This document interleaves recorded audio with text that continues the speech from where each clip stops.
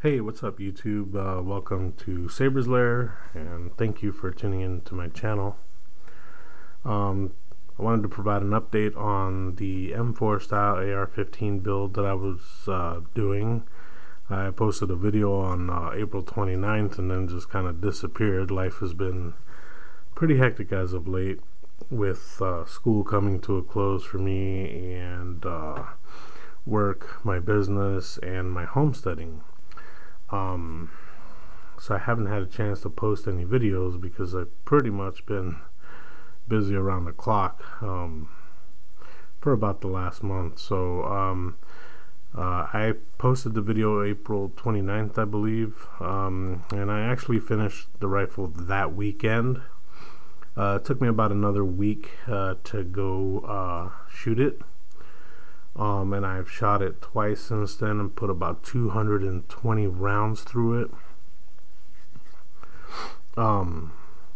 Pretty much shoots great. Did have an issue with a failure to extract, and then the next cartridge got lodged in behind the empty casing, and so we had to take that out. I'm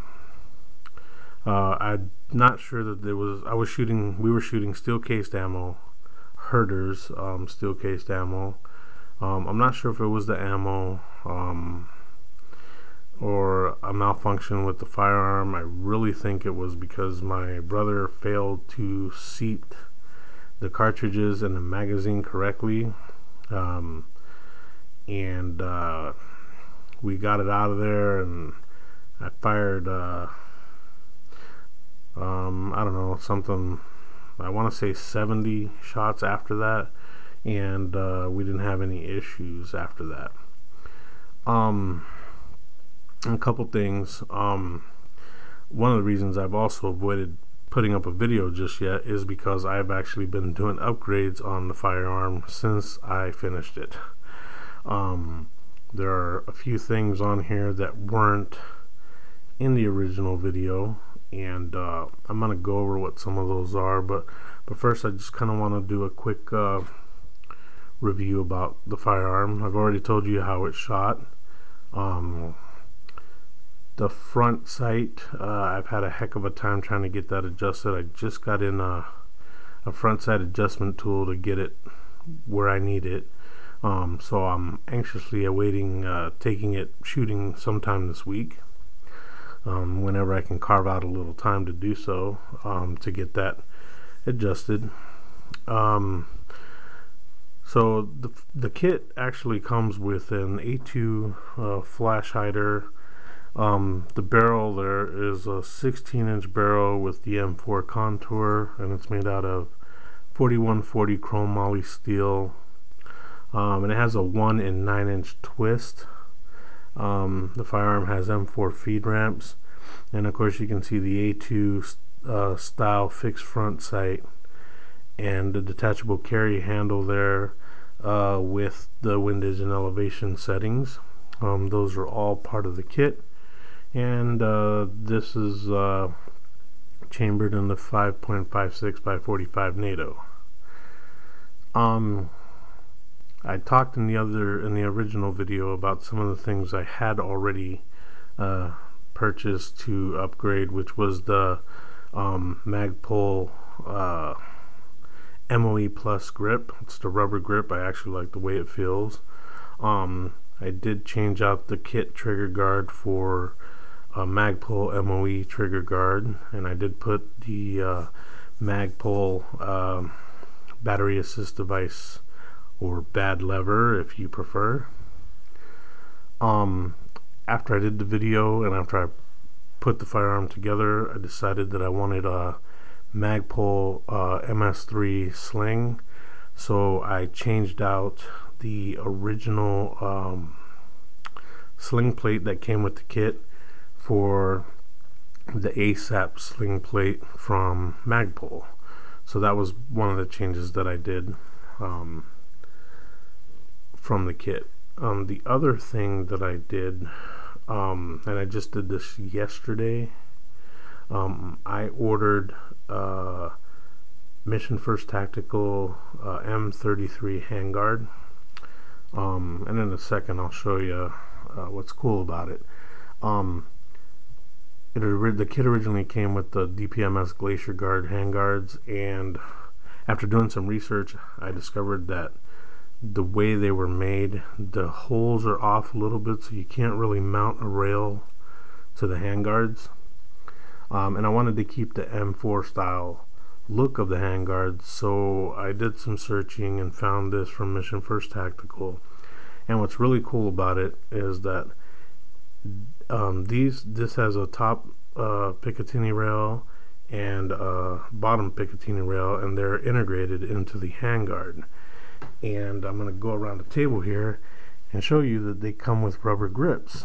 And I thought they were fairly inexpensive compared to most handguards, and so I got them. I still think that the original ones look a little bit cooler, but I like the option of being able to mount accessories to the handguard should I choose to.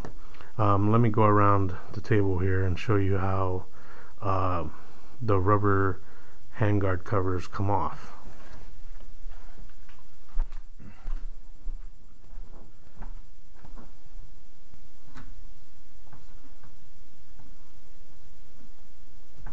If I can get them off. There we go. So there's the rubber handguard grip, or cover, sorry. And it covers the rails, and then you just kind of pop it on there, just like that.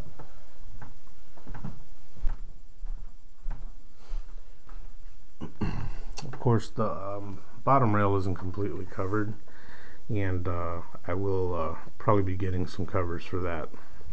The other thing I added was a GPS O2 grip pod device. My research says that this is the grip that is being issued to our servicemen, and I really like the idea that I could have a grip and a bipod together. It's a spring-loaded grip, or excuse me, bipod, and the grip actually feels pretty good. There's a little button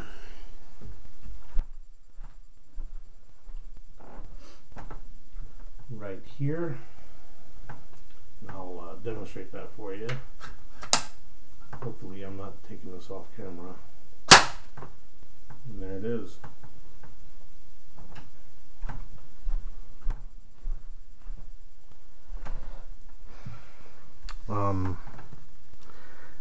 And then some of the other things you see right there are things that I haven't attached yet.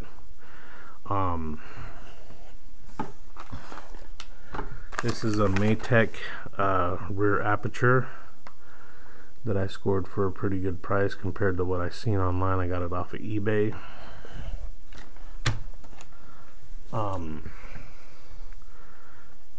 Over to the right, I can just turn this a little bit and do a little zoom action here. Here you can't see it because it's in the box, but I have a NC Star AR riser with a quick release Weaver mount. This is a Barska 210 Lumen flashlight, or tactical light if you prefer. Let's see here. It's got a couple of cool settings.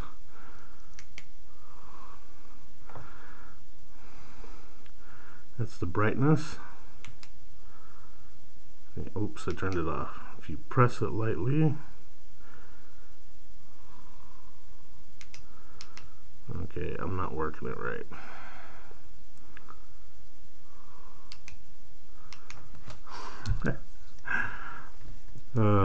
Figures, huh?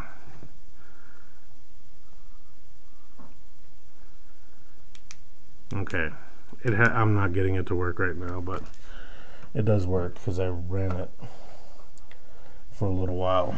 Anyway, it's got 3 brightness settings, a strobe light, and a SOS indicator on it.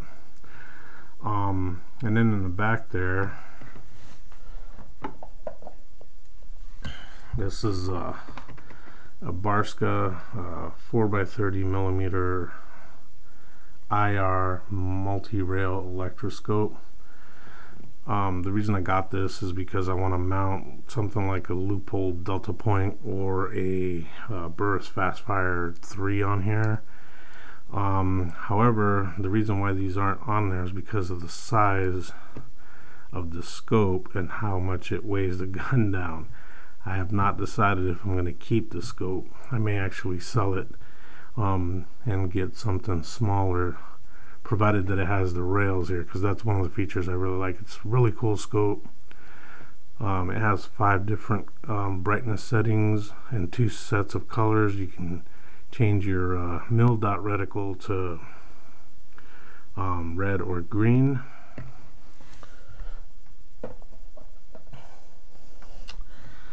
Anyway, so what I'm gonna do actually is sight in, and I'm sorry for the shaking. Trying to back this up.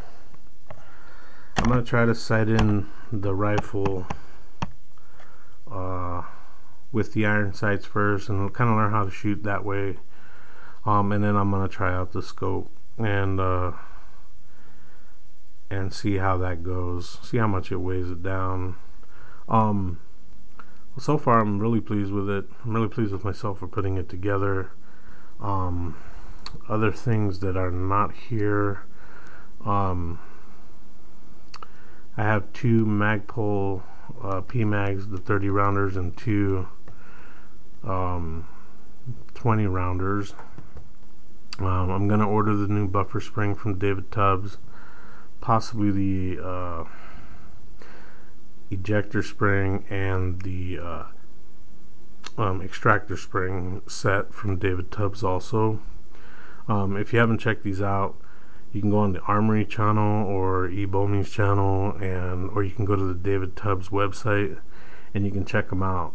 They're flat springs for the buffer, and they're supposed to provide a lot more strength, and they're supposed to last the lifetime of the gun. So I'm certainly willing to give that a shot. And then the other thing I'm gonna order is a Bravo company Gunfighter charging handle, and I think that'll really kind of make this thing fly, and between all those and souped up. And at some point, like I said, I want to get either a Delta Point from Leupold for a red dot, or a Burris Fastfire 3, but that's probably a couple months down the road, because I'll have to save up for those.